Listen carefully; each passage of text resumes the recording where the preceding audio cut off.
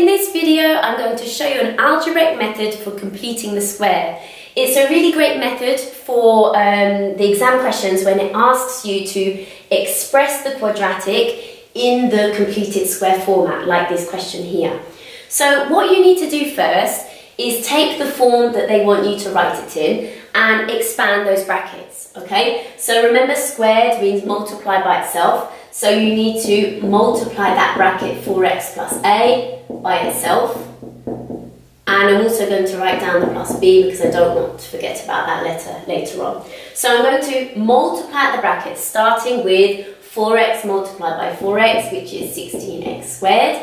Next, 4x multiplied by a is just 4ax. Then a multiplied by 4x is the same thing, so 4ax. And lastly here, a multiplied by a is a squared, and not forgetting to write down the plus b. Next, I'm just going to tidy this up a little bit. I can simplify the x terms, so I'm going to add those together. If I add 4ax with 4ax, I have 8ax.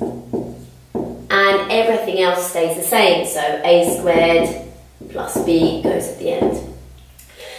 What you have to do next is compare the coefficients of this expanded form with the quadratic as it was given at the beginning of the question. So I'm just going to write this out again over here, 16x squared minus 24x plus 10, and I'm going to put it equal to the brackets that we've just expanded and simplified, okay? Because remember, we're just expressing this in a different form, so they're equal to each other, okay? That's why I can write this equation. So when we compare the coefficients, what we're doing is we're just looking at the number in front of, for example, the x squared on the left-hand side and comparing it with the number on the right-hand side that's being multiplied with x squared. So they should always be equal to each other because remember, the left-hand side equals the right-hand side.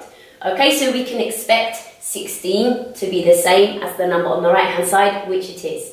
Now let's look at the coefficient of x. So the number that's being multiplied with the x.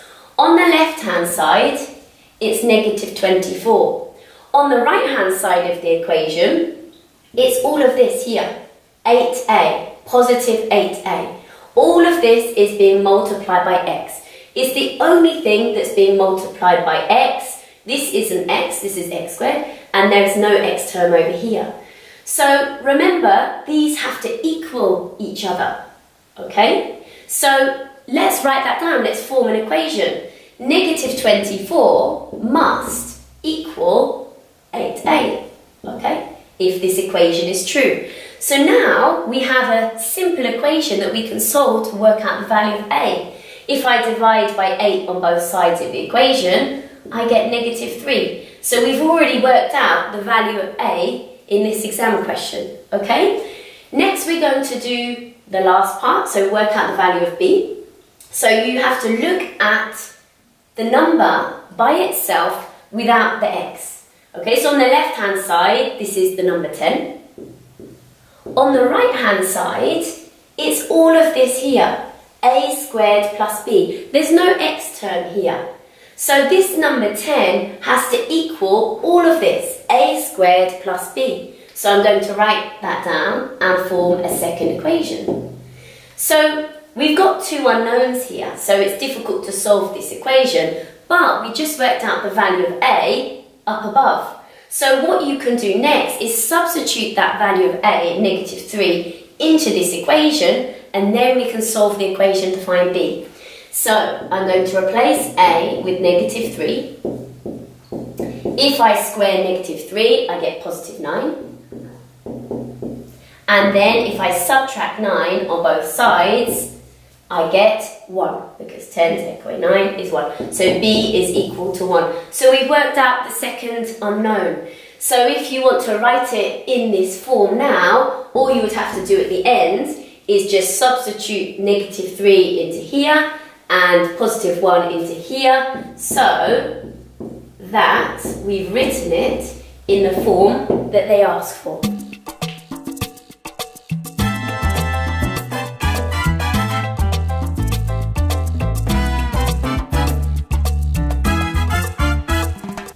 So in this exam question, we're going to use the same method that I just showed you to express this quadratic in the given form. So we need to start by expanding the brackets on the right-hand side. So to do that, I'm just going to leave this number 2 at the front as it is for the moment, and I'm going to expand everything that's inside the square brackets. So this square just means I'm multiplying these brackets x minus a by themselves. Don't forget to write down your plus b here. And now we can start multiplying out the brackets. So x multiplied by x is x squared. X multiplied by negative a is negative ax. Negative a multiplied by x is the same thing, negative ax. And then negative a multiplied by negative a is positive a squared. Don't forget the plus b. Okay, now we can simplify what's inside the square brackets because we have 2 x terms here that we can add together. So the x squared stays the same. Negative ax, take away another ax is negative 2ax. And the a squared plus b remains the same. Okay, one more thing we're going to do to get rid of the brackets is to multiply everything by 2. Okay, so 2 multiplied by x squared is 2x squared. 2 multiplied by negative 2 is negative 4, so we have negative 4ax. Then we have 2 lots of a squared. Oops, I forgot to write the plus there. And then 2 multiplied by b is 2b. Now, remember the next step is to compare the coefficients with the right-hand side that we've just expanded and simplified with the quadratic given at the start of the question. So I'm going to form an equation and I'm going to put this equal to 2x squared minus 8x plus 14, okay? Because remember, it's exactly the same thing, we're just writing it in a different form. So, as expected, the 2 in front of the x squared is the same, okay? Remember, the coefficients have to equal each other. Now let's look at the coefficient of x. So the number that's being multiplied by x on the left-hand side is negative 8. And the number that's being multiplied by x on the right-hand side is all of this, negative 4a. So they must be equal to each other. So from there, I'm going to form my first equation. Negative 8 must equal negative 4a. And then I can solve this equation to work out the value of a. So if I divide both sides of this equation by negative 4, negative 8 divided by negative 4 is positive 2, so a is equal to 2. Okay, so now we're going to compare again to work out the value of b. So this time I'm comparing the constant on the left-hand side with the constant on the right-hand side. So the part without any x on the left and the part without any x on the right. So I'm just going to draw a line here to separate my working. So 14 has to equal 2a squared plus 2b.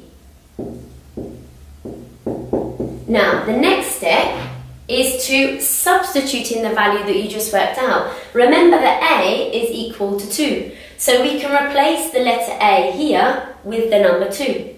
So if we do that, we then have 14 equals 2. Then inside the brackets we've got 2 squared plus 2b. Okay, so 2 squared is 2 times 2, which is 4. And if I multiply 4 by 2, I get 8. So now the equation becomes 14 equals 8 plus 2b. And now I'm just solving this equation to find b. So first I'm going to subtract 8 on both sides. So I've got 6 is equal to 2b. And lastly, I'm going to divide both sides by 2 so that 3 is equal to b. Okay, so at the end, you could just write it in the form they've asked for. So that just means replacing a with 2 and b with 3. So I'm going to do it over here. 2 and then the square brackets, x minus 2 in little brackets, and then plus b, so plus 3. So that is the final answer to the exam question.